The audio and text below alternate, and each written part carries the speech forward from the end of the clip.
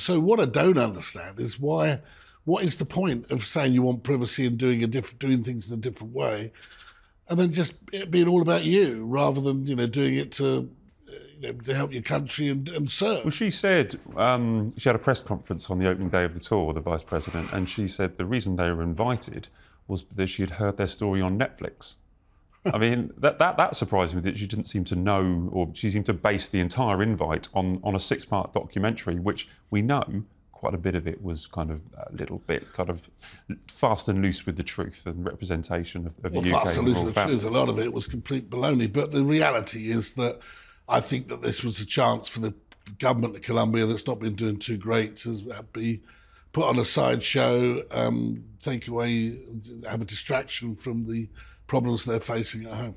There's a couple of things I want to pull out of this tour that has kind of been underreported, I think. There's on the final day in Cali, at a forum that they attended, Meghan was with the president of the Open Society Foundation. Now, this is an organisation I'm not aware of in the UK. I think people might know about it in America, but it's a huge funder of left-wing political causes around the world, and also the Democrats in the United States. Is or was Meghan trying to get involved in politics? Is she positioning herself, do you think, with this big display with the Vice President of Colombia front and centre? Is she forcing her way into kind of American politics now?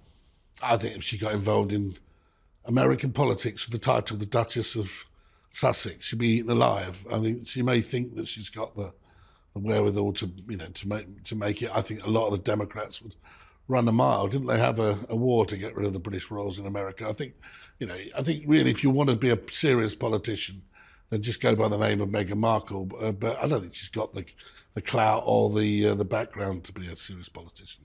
I don't think she would be able to take the criticism or the scrutiny. Would be one of the things I think with Meghan. I just don't think. I mean, it's a dirty game. Yeah. And I think that if she thinks she's been treated badly by the British press, then I think that there's going to be an awful lot worse if you enter the world of politics in America. Well, let's see what happens in the next couple of months as the US election, is on the horizon. There's another element, and it might be just in a media bubble, but last week we spoke about, tongue-in-cheek, said they could accept an invite from anywhere. Would they accept an invite from North Korea, for instance?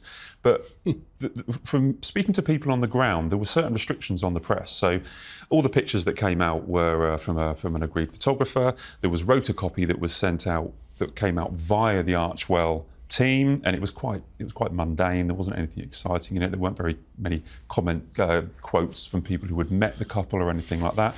And the videos that were presented from this trip were silent, and some were suggesting was that because there weren't many cheers, or there were comments coming out. But I joked about North Korea last week, but the restrictions on the press, the control that Archwell had on this tour would make Kim Jong-un blush, to be honest. Yeah, but I mean, this is exactly what we expected. I mean, the reality is they don't like criticism. The people around them, the trolls and all these morons, they don't like criticism. They give it out, but they can't take it. And you can't really say that you are into open politics, free speech and things like that if you're controlling every step.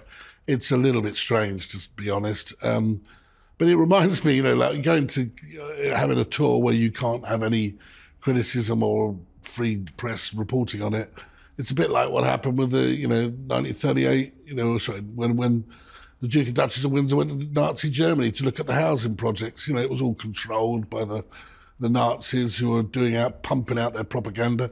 I'm not comparing the Colombian government to the Nazis or even Meghan and Harry. What I'm saying is that you do need a free press. I know that the Royal Rota comes under attack for being supine, I think it was been described.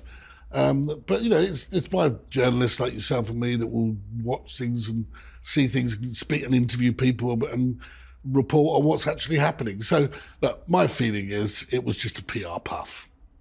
It was a PR puff, and it was quite a successful PR puff because it got nothing else was going on. I mean, they picked the time of August because they knew they wouldn't clash with anything else, really. But it remains vague to me, the reasons for going. It totally does. Self-promotion, simple as that.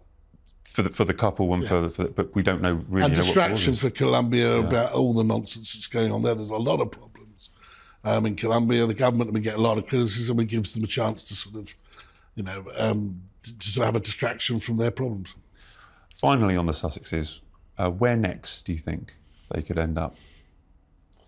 Well, it's difficult to say. I mean, as you say, North Korea, Russia, I don't know. The reality is, I think that they'll have to wait and be invited because, if they want to do it on that scale where you're involving political figures, it needs to be a personal connection. I think they need to work out what they want to do. They don't come across as particularly authentic. If you are trying to rebuild your reputation, they've just lost their CEO, and they seem to not be able to hang on to staff. I think you've got to stop build from the bottom and not have these grand moments. Just do things that are authentic and do things that are real rather than sort of staged with, loads of different outfit changes. Just do some real work in America maybe, and people won't start to believe you. Okay. Well, let's move on to something which I think is very worthwhile. The King, has gone to Southport, and we get a lot of US viewers, so I just want to explain what happened.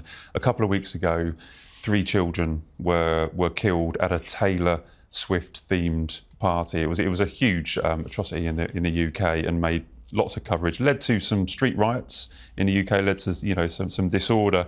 So the King has gone to Southport.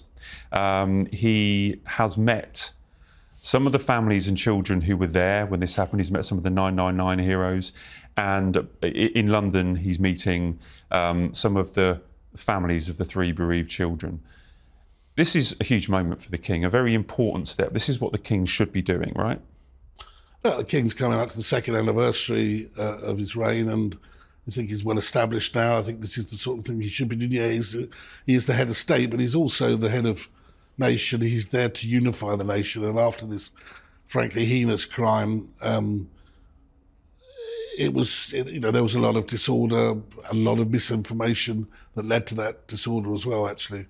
And I think it's quite important that the King has a role that is to unify people and to try to bring them together. But he'll also be meeting the bereaved families, which is going to be very emotional. I think it's going to be private in London. But the point of it is that's part of his role, and I think it's absolutely right that he does it. And he's a very compassionate man. Someone I think that, you've met him, I've known him many years, and I think that he's somebody that has a great empathy with people, particularly in difficult situations like this. Yeah, too right. I mean, he's broken off his holiday. He only started his holiday this week, officially up at Balmoral, but he's broken off his holiday. Well, it's very important, I think, and he will see that. And, he was quite alarmed by the disorder that followed.